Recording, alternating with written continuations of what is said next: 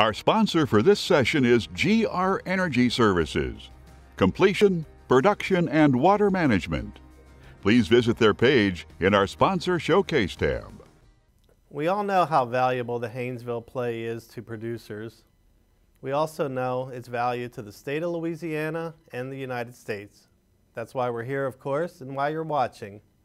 With its proximity to LNG exports, facilities, and Henry Hub pricing, the play is vital to energy independence and to the oil and gas industry. But what's next for the industry and this play? Where is the demand heading? Will storage be available? What's the regulatory outlook? Kati Hyer joins us to talk about all of this. She is Vice President of Communications for the Louisiana Oil and Gas Association and hosts the weekly Louisiana Drilling Report available on LOGA's YouTube channel. Kati, what are we in for? Hey, thank you so much for having me, Lynn. I'm glad to be here. You know, I go around all over the state Zooming and once upon a time in person to get to tell everybody about our wonderful industry. And 2020 has been such a punch to the gut. You know, I don't often have to use the word crisis, but when I describe our industry, it comes up a bit. And as everybody in your audience knows, 2020 has been the perfect storm. Oil supply, as you know, in March of this year was completely flooded when international players in OPEC, including Russia and Saudi Arabia, decided they were going to try to displace the American energy producer. And then at the same time, the pandemic hit and demand completely crashed through the floor. So prices could only go one direction, and that was down. So the industry has been left reeling as a result. And we've seen for oil specifically in this slide that the surplus is at record levels, and we're continuing to see a mighty surplus. Even as OPEC continues talks and we try to figure out what the global oil market is going to be like, the bottom line is so much was put on the market this spring that it's going to take a long time to rebalance the market. And you can see over the past 2.5 decades, almost 30 years in this chart, that the surplus and the deficit was always pretty balanced in comparison to just 2020 alone. OPEC did say that they were going to make historic cuts, but those cuts were not nearly enough for what we needed to bring the market back into balance. And so what we have seen is brutal, unadulterated market forces. IHS Markit mentioned if there is no international agreement to curtail oil production, then brutal, unadulterated market forces will bring the oil market back into balance. The laws of supply and demand are fierce in extreme conditions. And we've seen that play out. You know, the headlines every week go back and forth, volleying between OPEC is going to have a new agreement versus OPEC decides to keep supply completely oversupplied. You cannot really predict what they're going to do. And we've seen that play out over the past few months as we wait to see what will truly happen.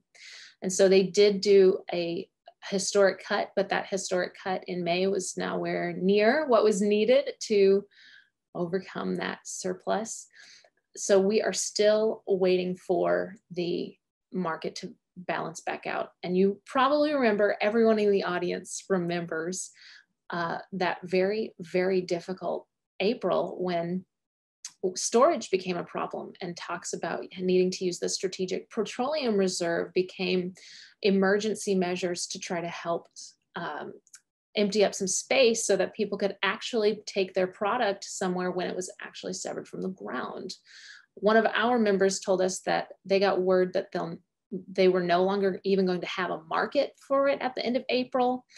And they said, we'll look to see what other options we might have. We might need to shut in fields once the tanks are full. And we did end up seeing that. And I'll share with you some of our survey numbers in a little bit that go exactly over that. Now, what does that mean for prices if you have way too much supply and because of the pandemic, almost no demand, right? No one's getting on cruise ships. People are starting to fly again, but it's still pretty limited. And at one point, There were even travel bans over the summer. We all know this, and even though we are slowly creeping back into some kind of normal, we're still in a pandemic new normal. And so demand is still greatly reduced. So what we ended up seeing this spring was a 300% decrease in price in one day. And that was the first time we ever saw that oil traded negative. It closed at $37 negative, which is just insane. It's saying, instead of selling my product on the open market, I will ask somebody, I will pay somebody to take it from me. So that was Black April, as we say. So what are we looking forward toward the future for oil prices? Well, a lot of economists agree it's going to be at least until 2022 or longer. Now, anything could happen in 2021. Anything. We could get a vaccine. We could completely find that the virus has been contained in a way that people are confident about traveling again. But anything is possible. 2021, we could see prices recover, but a lot of economists agree it's not going to be till 2022 or longer. So when I do that weekly drilling report you mentioned, thanks for the shout out, I look at prices every week. And ever since August, crude oil hasn't broken $40 for longer than a week or two. And then natural gas prices have remained incredibly low as well. And so as we look for what's going to happen, a lot of it depends on that new normal. What does that demand look like in a new normal period? And it has been a ride for natural gas. I mean, if you just look at the chart, you can see prices are all over the place. We had a low of 160 in March. It's been even lower since then. You can see it falls off the chart below that. We've seen $1.50 in recent weeks. But I'd like to point out, everybody here knows $2.77 is not good. That's still barely hanging on. If we had $4, $4.50, $5 per MCF, we would be talking about something where people could make those capital investments, where we could see growth and expansion. Right now, people are just hanging on. There's a spirit of resilience that I see everywhere when I talk to my members, but I can't sugarcoat it. It is very difficult right now. And you know, everybody in your audience knows that a good crude marker, a good visualization of how is investment in our industry going is the rig count. That's why I do that report every week, so we can really drill down into, well, how are we doing? And since the COVID-19 pandemic, we have less than halved our rig count across the nation. A year ago, about 12, 14 months ago, we were at 1,100 rigs at one point. This shows 1,000 rigs a year ago. We're at 269 today nationwide. So that just shows you how crunched down that rig count really is. And each week we see it inch up by 1 rig, 2 rigs. Sometimes it stays the same week by week, but it was very quick to shut down, and it'll be very slow to come back online. So we wanted to know, how is the pandemic, how is 2020 truly impacting our Louisiana members? And so we asked all of our members across Louisiana, who, by the way, represent about 90% of the independents in the industry. We represent the explorers and the producers, as well as their service sector. And so they told us that they needed about $37. $37 was their break-even price of oil. Now that varies by company, of course, but that's the industry average that we got from our members. When it comes to natural gas, we need at least $2.01. 2 weeks ago, I reported that we were only at $1.89. 3 weeks before that, I think we had shot up to $2.89. It is really quite the roller coaster for natural gas week to week. And we know that as winter comes back around, there will be greater demand. And so we can expect those prices to come up a little bit, but we're still waiting to see what that's going to look like. So what can we do? What can we do to help our members in Louisiana? There is a laundry list of things that need to be fixed in this state, or improved at the very least, when it comes to taxation or regulation or litigation.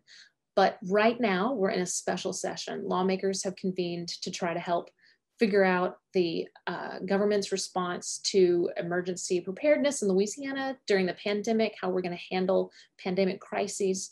And one of the things that has come up, and I'm jumping down to the second bullet here, is a incentive to drill by suspending a severance tax.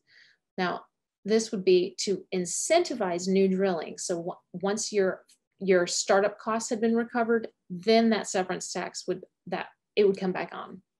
So we're seeing this go through the process. Last I heard, it had passed through the House. We're waiting to see it in Senate committee, I believe is the latest about that bill. And the other huge thing that we're working on right now is to convince everybody to vote yes on Constitutional Amendment 2. Now, Lynn, if I read this to you, you would probably fall asleep in your chair. But essentially, Constitutional Amendment 2 asks voters to agree to put fairness and predictability into the Constitution for Louisiana's oil and gas wells. And I'll come back to that in just a second. I've told you all about what we've seen, what has happened to the market. So what does that actually mean in terms of people, our teams, our workforce, our economy? Well, back when the pandemic was just in its early days, there were almost 34,000 producing wells. Today, there are 31,911. And of those, about 10% are directly in the Haynesville. Now, this is not surprising because when you look at our activity in Louisiana, week after week, every single week, the only place we have any activity is in the Haynesville. There's almost never anything in South Louisiana inland waters or South Louisiana land. And in state offshore waters, we don't have anything. In federal offshore, we have 12 rigs. Always, not always, but lately, the only thing we can rely on is that there's activity in the Haynesville. I think as of last count, we had 26 rigs in the Haynesville. And then here we can see we have 3,100 wells. So that's about 10% of the producing wells in the state. So that's a huge deal. And what we're seeing in 2020 has economic consequences, the likes of which we've never seen before, including we know we have $3.2 billion in wages every year, thanks to our industry. If you look at the Shreveport area, that's a pretty good, close enough indicator for when we say the Haynesville, even though that's a pretty broad area. We're talking about almost $500 million in wages, $425 million in wages. And of those at risk are almost $300 million. That is a huge, huge economic risk because Dr. Lauren Scott has shown that for every single job in our industry, for every one job in our industry, 3.7 more are created outside of the industry. That's because our field pays the highest weekly wage of any in Louisiana. And so as we pay our people, we go on and we buy things from florists, we go to dentists, we buy real estate, we buy cars. All of that turns into 3.7 more jobs for every job that we have. So for every job that we lose, the multiplier effect is even greater. This year has been rough in so many ways, so much so that a new report came on our radar, and that's the Haynes and Boone's bankruptcy monitor. They have reported that as of this year, we have seen a 66% increase in bankruptcies, just looking at year-over-year data. Now, this is a really sad slide. I hate this slide. But if you look at the news, if you read different news sites, you'll see mergers and acquisitions are in the headlines a lot as companies scale back or realize they have to do something different because we're simply in a price environment that is exceedingly low. It makes it very, very difficult for people to survive. I have heard our members tell us that they've had to stop doing overtime. I told you already 4 out of 5 had begun shutting in wells after the price crash in April. And I've had one of my members tell me that he hadn't taken a paycheck. He himself had not taken a paycheck just so he could keep his workers. It is rough. So what can we do? Obviously, we can't convince the whole world to get on a cruise ship or go on an airplane. Of course not. We can't fabricate demand, and we can't convince Saudi Arabia and Russia to stop oversupplying the market. Although there are a lot of conversations going on at the federal government to try to get OPEC to cooperate better. And of course, we hear in the headlines every week, there are new advancements in the vaccine. And as different states move back toward regular life, demand will increase again. The only question is when? How long is our recovery going to take? So in the meanwhile, what can we do? I've told you about House Bill 29. This is by Philip de Villiers. He has said we need to incentivize new drilling. The litigation environment in our state is so tough. The taxation environment in our state is so difficult. Regulatory burdens are so high. These are all costs and risks to employers when they try to come to the state. So if we could incentivize new drilling by doing a severance tax exemption for just 2 years or however long it takes to cover the cost of drilling that new well, excuse me, that would help incentivize more people to come back here and spend their money here in Louisiana and do activity here in Louisiana. And then the second thing, and this is so important, is that everybody vote yes on Constitutional Amendment 2. Constitutional Amendment 2 asks, do you approve the inclusion of production of oil or gas for the purposes of ad valorem tax assessments, ad valorem assessments on oil and gas wells? All this means is this is a fairer way to value an oil or gas well. These wells are already valued, but using an inappropriate method. For example, the replacement cost new method. I know this part is very complicated policy-wise, but really it makes a lot of sense. If I had 2 identical wells, but one produced 10 barrels a day, one produced 1,000 barrels a day, well, you and I would agree the one that produces 10 times more, 100 times more, 1,000 times more, whatever that number is more valuable. Assessors are not allowed to take that element into consideration when they value an oil and gas well. The bottom line is that means some have been vastly overassessed and some have been wildly underassessed. The Assessors Association and industry, after battling this out for decades, have come together in agreement behind Constitutional Amendment 2. It allows the use of the income approach. So it's more predictable for businesses and for parishes. It's fairer for everybody. And everybody has this unified goal of having a more predictable, fairer, more accurate assessment of an oil and gas well. These assessments already exist. This is just a change to the methodology that the assessors use to get to that valuation. Assessors as an industry are behind it. And I am so glad to share that so is everybody else. When this constitutional amendment was a bill going through the legislative process this spring, it got unanimous yays in the House, unanimous yays in the Senate, and it breezed through. Not a single nay vote was against this constitutional amendment. It's so important, so easy. It's a great thing for fairness and predictability. And a number of my members have told us Constitutional Amendment 2 is key to keeping their wells alive. I have someone in the Monroe gas field who said his super stripper wells, they are looking at a very harsh future if this does not pass.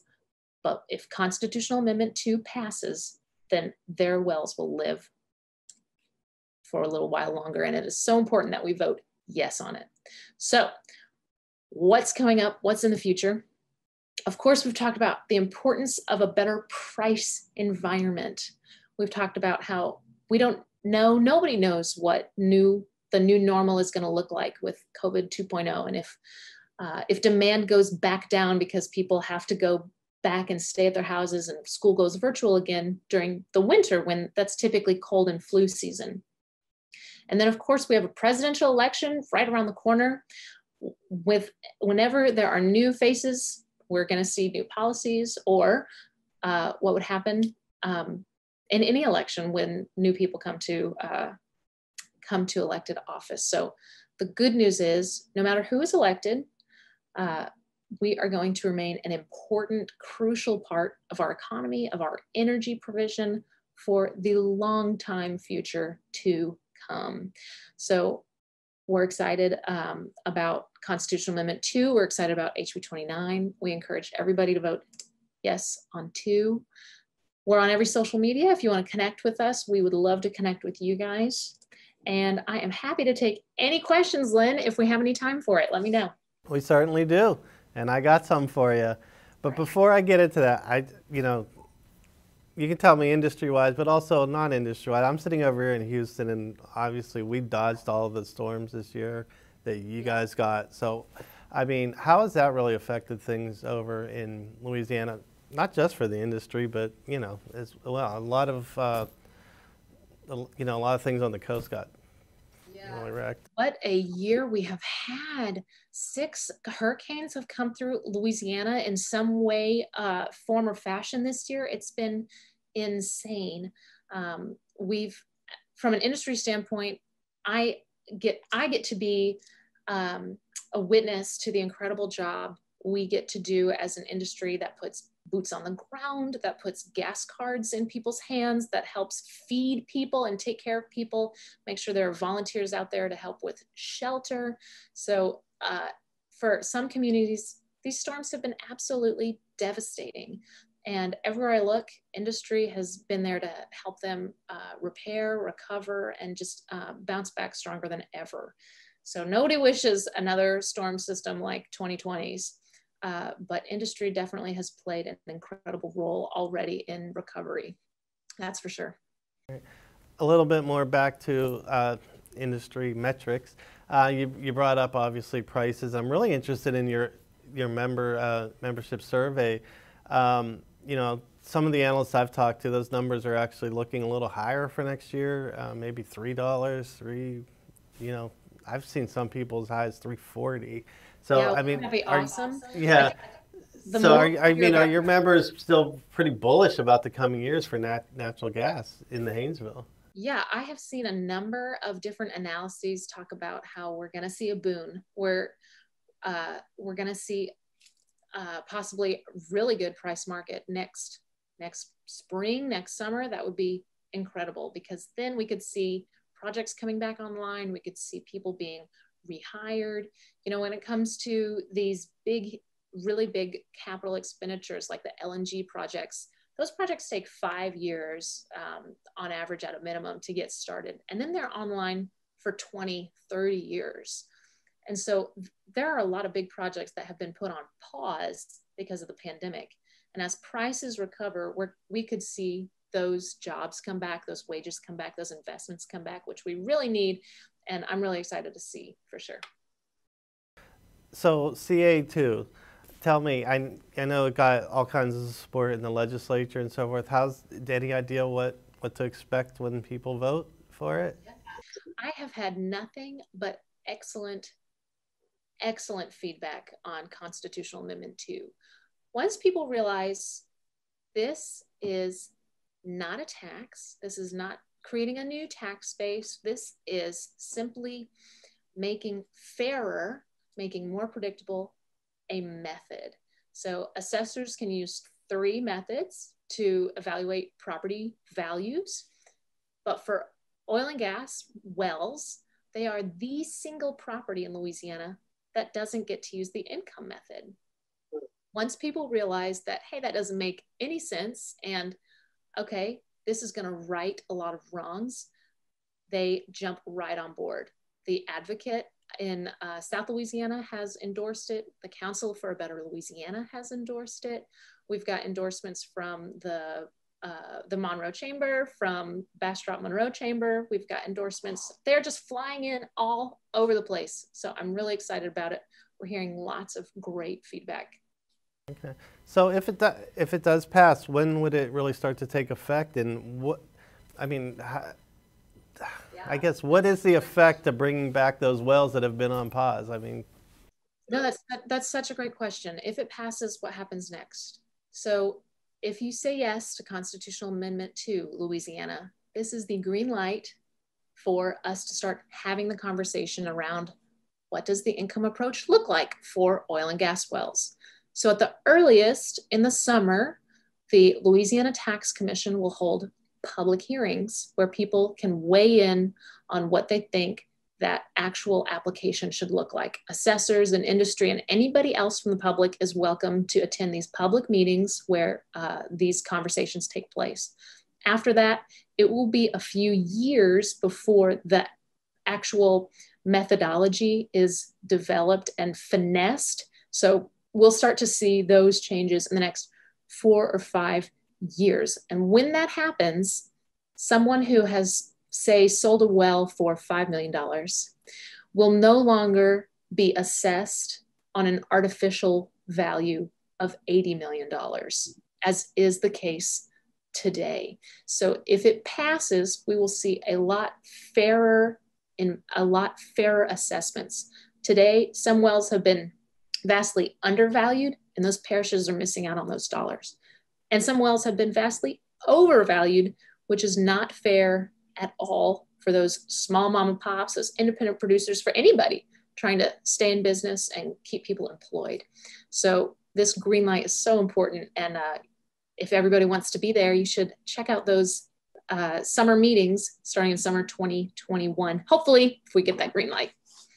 And speaking of keeping people employed, you showed a lot of numbers about the effect of the price decline and so forth. So how do those jobs get replaced if they go away? Do they get replaced at all? I mean, how important are those jobs to Louisiana and those jobs are so important. It's hard to overstate the importance of the oil and gas industry, the oil and natural gas industry in Louisiana. Like I mentioned, almost 4 more jobs are created for every single job in our industry.